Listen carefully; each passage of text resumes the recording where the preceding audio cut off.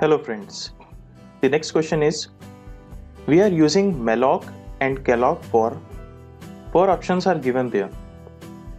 First, dynamic memory allocation, static memory allocation, both dynamic or static memory allocation.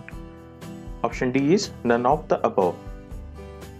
Now what is dynamic memory allocation? The process of allocating memory at runtime is known as dynamic memory allocation. The malloc and calloc are the functions which are used to implement dynamic memory allocation. In malloc function, it allocates requested size of bytes and returns a void pointer, pointing to the first byte of the allocated space.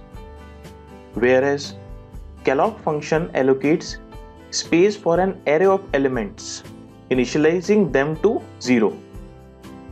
And then return a void pointer to the memory. So the actual parameters of calloc function are the number of elements in the array and the size of each element.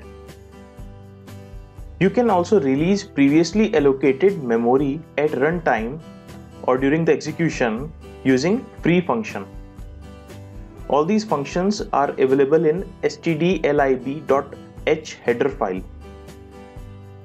Now let us get back to our question. So the correct answer is option A.